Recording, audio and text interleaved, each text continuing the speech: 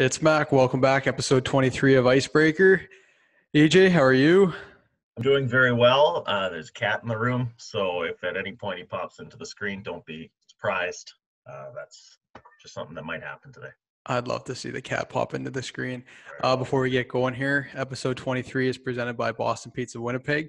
Bunch of locations around town, and check them out. They're on the Skip the Dishes. They deliver, still open. So, important to support businesses around Winnipeg. And let me Boston tell Pizza you, is a good lunch spot. great lunch spot. And that Bandera bread, Yeah, holy. yeah. So good. So good. Well, your Bengals finished up today. They had it was a great game. The Bengals-Browns game, Week 7, might have been so far one of the best games of the whole year. That was so fun to watch, but man, give it to Baker Mayfield. We've been saying for a couple weeks. I think the Browns might be real this year. That's weird. Finally, right? That's weird. You know what? I was watching the NFL today as we record this on Sunday. The amount of kicks that are still being missed. You talking like extra kicks or like extra point points, kicks or field goals, like everything. ever since they moved them back, the kickers just don't seem to. It's never an automatic anymore. That's for sure. It always comes back to haunt the team. It's not the Browns though. Browns missed an extra point today. They did just fine, but I definitely see what you're saying. It's like it's mind-boggling that how many are being missed, and these like obviously kicking is a tough job, but like that is your only job. Yeah. You know? I like that. Hey, before we move on from the NFL, I just want to say, I know everybody makes fun of them. They're America's team. Condolences to the Cowboys, because now Andy Dalton, he took a nasty shot.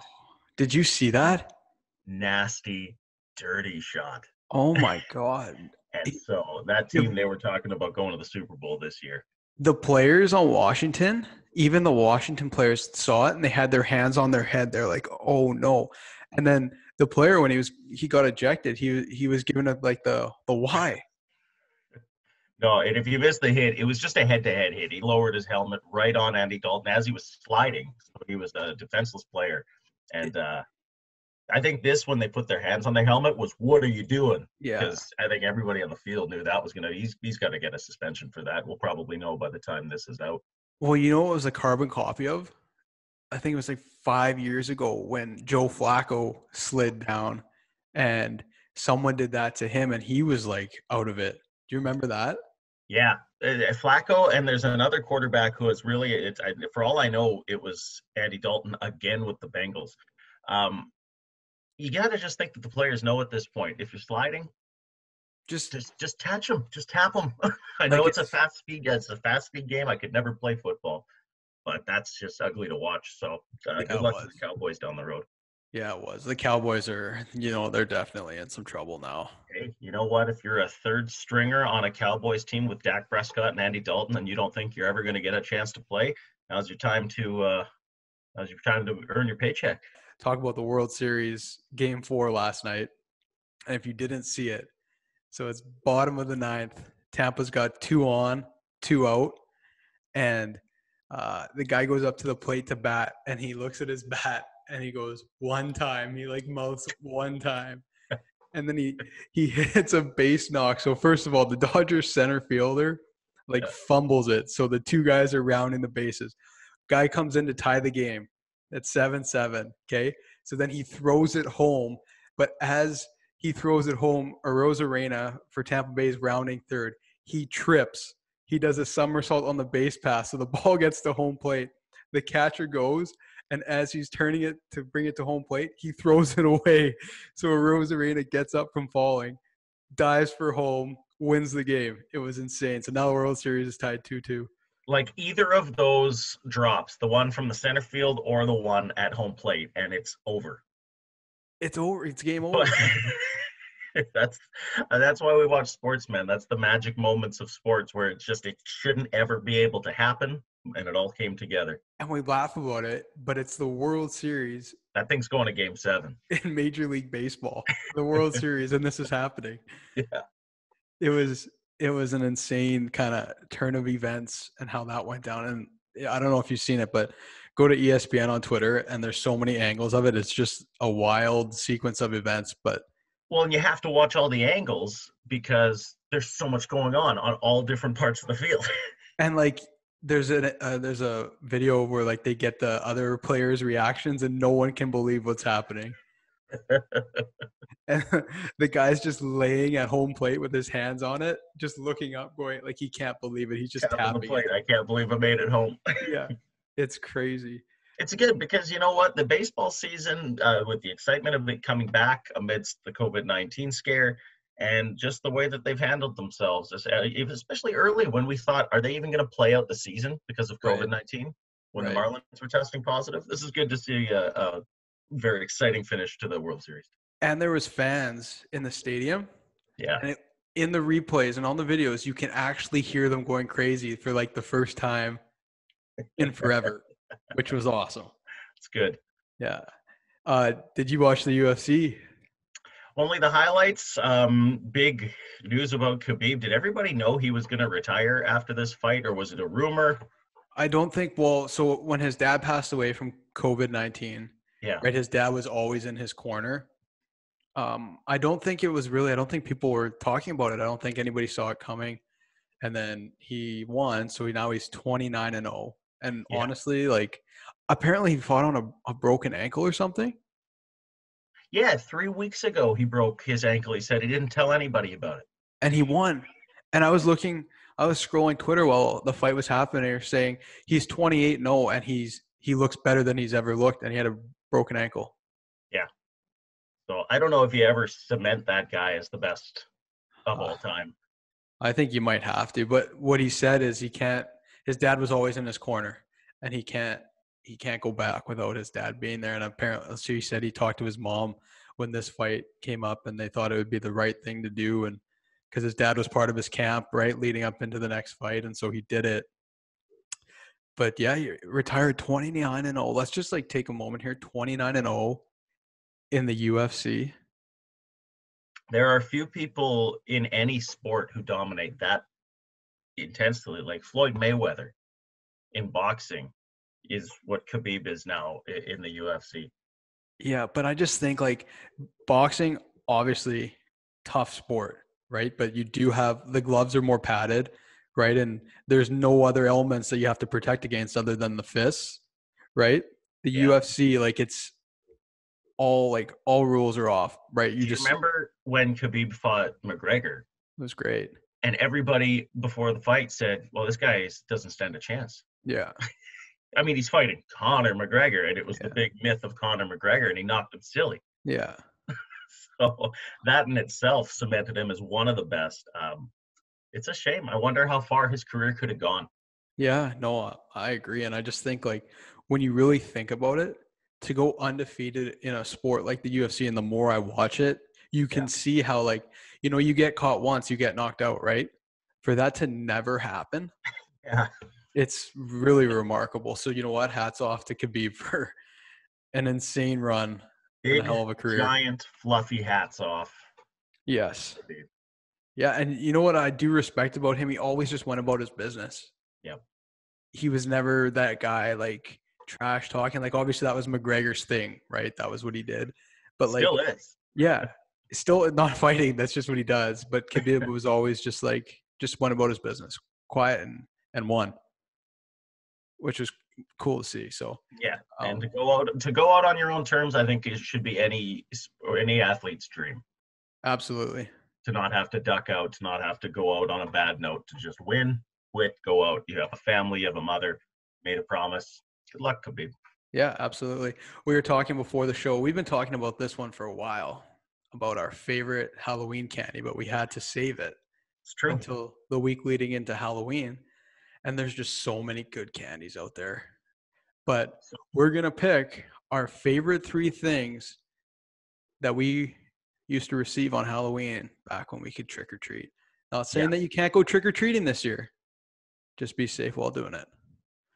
And before we get to the draft, I just want to say, if you're handing out candy for trick or treaters this year, go with the full size bars. You're going to make a kid's Halloween. And you'll be the talk of the neighborhood. If you want to be the talk of the neighborhood, the full size bars are the way to do it. Number one pick this week goes to, I got to get this one off the board. The Reese's Peanut Butter Cup was the best thing that you could get. Wow, that's a good one. I think it's globally known as the number one Halloween candy, and that's before you put it in the freezer. And if you're not putting your Reese's Peanut Butter Cups in the freezer before you eat them, start doing that. Okay, I'm gonna go off your full size thing because this was I had written down. The full size Kit Kat. You just can't beat it. You can't beat dumping out your pillow sack of candy and seeing one of those in there. And they stand out too because you got all the little fun size, and then there's just one. Yeah. There's a golden beacon that's shining down on it somehow. My number two pick goes to the Snickers bar, Mac. Really? Snickers seems to have like the most substance of any of the candies that you're going to get for Halloween. Really? The Snickers bar? Yeah, nougat and nuts and caramel. Wow. Oh, yeah. Wow. Okay. I would never. When you're hungry, eat a Snickers. You're not right? You're not you and you're hungry. That's what it is. My second pick, I've been debating between three candies, but I'm going to go with the Sour Patch Kids. Man, I didn't even take my train of thought into like the gummy candy territory. So that's a good pick. That's where I go. Like, I just love the sugar. I love sugar. So the Sour Patch Kid is the sugar. And when you were a kid and you were trick-or-treating, you would finish the bag and then you'd tip it back and finish the sugar, wouldn't you? What do you mean when I was a kid? I still do that. It's like, remember those fun dips? It's like you just put a little bit of saliva on the end of your finger and get the rest of the sugar. What the heck was the point of those? Here's a bag of sugar, guys. Here, you can eat it off of a candy stick. Made of sugar. My third and final pick is coming out of nowhere, Mac. You could never have picked this. You would have never seen it coming because I don't think anybody agrees with me. Number 3 favorite Halloween candy to get in the bag was the Tootsie Roll. Wow. Okay. Chewy. You are not the Pops. I don't want those Pops, but the Tootsie Rolls. And then they came in different flavors. You got like the blue and the orange one. This is so crazy you're bringing this up. This was my pick. This was my third pick. No. Yes. The blue and the orange ones. Well, I can give you the blue and the orange as your third pick. We'll have to negotiate this. We'll get the lawyers involved some other time. I'm going to get the original Tootsie Roll. That's fine. I'm happy we brought it up because it needed to have a little bit of airtime. My third pick is right along the same lines, the Tootsie Pop. I love the Tootsie Pops. The actual pop, right? Yes. The pop. Yeah. And they're underrated. Like, they're the cheap candy kind of, you get them in your bag and you're like, so you eat all the good candy first. And then you get to the bottom and you go, I guess I'll have a Tootsie Roll. And then you realize how delicious they are. Oh, and then you're not kidding. At the very end, the blue and the lime ones come along. It's like gum, but not gum. And I don't even know what it tastes like. It's just like so good. Gum that doesn't ever last. I like that. Yeah. And an honorable mention to those fine people that do stick a pack of gum out for Halloween. Always appreciated and undervalued. To you, gum givers, and happy Halloween. Good luck if you are trick-or-treating. Yes, happy Halloween to everybody. Hope everybody has a great Halloween. But before we get into our guests here, it's time for the Manitoba Building Trades hot take. And that is, even after all the turmoil at quarterback with the Dallas Cowboys, I still think that the Dallas Cowboys are going to win their division. They're going to pull through here and claim the NFC East, however they get it done. But I do believe that they're going to get it done. And we'll see if we can end the streak of 0-for-3 on the Manitoba Building Trades hot takes. And this one's going to take a while to play out. But there you have it. A couple guests on the show today. Some familiar names, Conor Geekie and Matt Savoie, who are currently suited up. Conor for the Virden Oil Capitals and Matt for the Sherwood Park Crusaders, both playing some games here as those schedules have got underway. And without further ado, joined by Matt Savoie and Conor Geekie, the former first and second overall pick in the Western Hockey League Bantam draft. And by the looks of it, it looks like Sav's still going with his quarantine haircut. Yeah. A little wavy. How's it going though, guys? It's going good. Yeah, good. How are you? Yeah, I'm doing well. Obviously, you guys have been playing some games. Matt, you're still in exhibition season with Sherwood Park, but Connor started the season in the MJ with the Oil Caps. How does it feel to be back on the ice playing some games? It's took a while. I think I'm still on the stage, still trying to figure it out too. It's been a couple sloppy games here and there, but just even playing is just it's good to be back. Oh yeah, it's definitely a bit new. Not playing game for however long we did. It's just getting back into rhythm and getting back into game like speed. So yeah, it's definitely been an adjustment, but I think we're on the right path. What was the layoff like for you guys? Obviously, at the start, you could still stay in a little bit of a routine, but as it kept going, how did that work out? I don't know. I was lucky to have baseball there. We won this year with seniors, so that was good, and just kind of working out all summer and not really thinking about hockey too much. And then as it came around and ice started to open up, Strathclyde, you can't really get much ice unless you drive 3 hours in quarantine. So that was good. Got to go to Winnipeg a couple times, get my feet moving back on the ice, and here we are. Oh yeah, it was definitely a lot different. Just trying to stay busy and stay active was probably the biggest thing. Working out lots, keeping up with your schoolwork. We actually got ice pretty early here in Alberta, so that was good to stay on the ice. And yeah, pretty much just trying to stay busy with everything going on.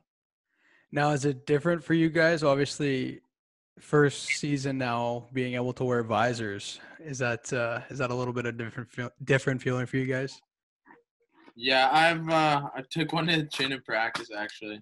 It wasn't pleasant, but learned my lesson now. So it's not guys aren't afraid to chirp you anymore too. So it gets pretty scary sometimes.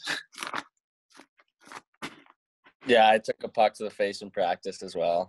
Pretty early, and so yeah, definitely feel it. I guess last week the Western Hockey League announced that January 8th is a start date. What are we looking forward to? Yeah, just coming down, seeing all the guys, getting back into rhythm with Winnipeg. I think it's great that we finally have a start date. Obviously, you guys both played some games last year for the Ice. What can you take from those as you kind of go into your first full season? For me, it's just obviously they're bigger, stronger guys, so I just gotta keep my feet moving. Kind of adjust. Obviously, the timing's gonna be different than the MJ and for Sav the AJ too, so it's gonna be different. But I'm super excited and I can't wait for it to happen. Yeah, I think last year was just part of more getting comfortable around the league and stuff. So it's definitely a lot faster, a lot bigger. So it's going to be another investment going from the AJ to the Dub this year. Yeah, but with the games last year that me and Geeks both had, I think that's going to help smoothen the adjustment. So obviously, I mentioned at the top of the show here that you guys are the first and second overall pick in the WHL draft a year ago now. If I could ask you who you model your game around and why, like what can Ice fans look forward to here in the future? Sav, you're gonna have to go first, man. I'm on my game after a guy like Matt Barzal or Nathan McKinnon, just both fast, skilled guys that are good in the offensive zone and they're creative. And yeah, I don't know. I guess that's what I look up to. For me, I've never really found one before, but like Pedersen or Sagan, something like that. Little kind of got good hands, but I can kind of do my thing. Not the greatest skater in the world either, but can still make plays and kind of use my head more than my feet sometimes. So getting back playing games is big. Obviously, Connor in the MJ, the first league to really get going. Matt, you guys are doing exhibition games as I mentioned, but I guess being back in the locker room and there's some changes being made. How are you guys adjusting to that and just happy to be back? Yeah, I think for me it's just it could be worse. I mean, obviously I'm lucky to be playing regular season games. Obviously Sav's playing exhibition like you said, but regular season's totally different, I think. I mean, everyone's kind of trying a little harder, trying to crack spots. So I'm pretty lucky to be playing right now in Virden, and they're treating me unreal here. So I really wouldn't want to be anywhere else. Yeah, I think any opportunity you can get to play hockey in these times you're thankful for it. So, yeah, I'm really lucky to be playing. I believe you both got a chance to play in the rivalry against Brandon. But like you said, Connor, it's going to be playing a lot of the same teams this year. Chance to build that up, I guess, with some teams that maybe you wouldn't have been able to do that before. But the consistency of games is going to be kind of like what the MJ is doing, right? Over and over against the same teams. You think that can help, or is that going to hurt, or is that going to be fun? I think it's going to be a mixture of all three. I mean, it's going to be a lot of bumps and bruises, especially against Brandon, because that gets heated even though we only play them however many times we did last year. But I think going 3-3 against them on a weekend, it's going to be a lot of bumps and bruises. But I'm super excited. I think it's going to be fun to get back, like Sav said, meet all the guys and just kind of be with one team and just kind of know your role and try and move up. Yeah, I agree with playing teams so much. Like in the AJ here, we're playing Lloydminster our 5th and 6th time in a row this weekend. So definitely gets a little heated in these matchups. But yeah, it's honestly fun. Get more physical games here. You got something more to play for, and it's really fun playing teams over and over again, I think. Listen, fellas, appreciate you joining the show, and look forward to seeing you here in a couple months.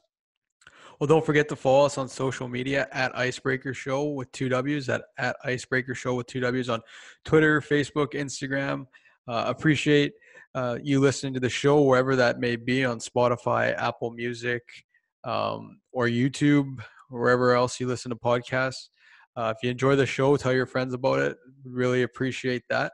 And once again, wishing everybody a happy Halloween weekend. Stay safe, and we'll talk to you next week.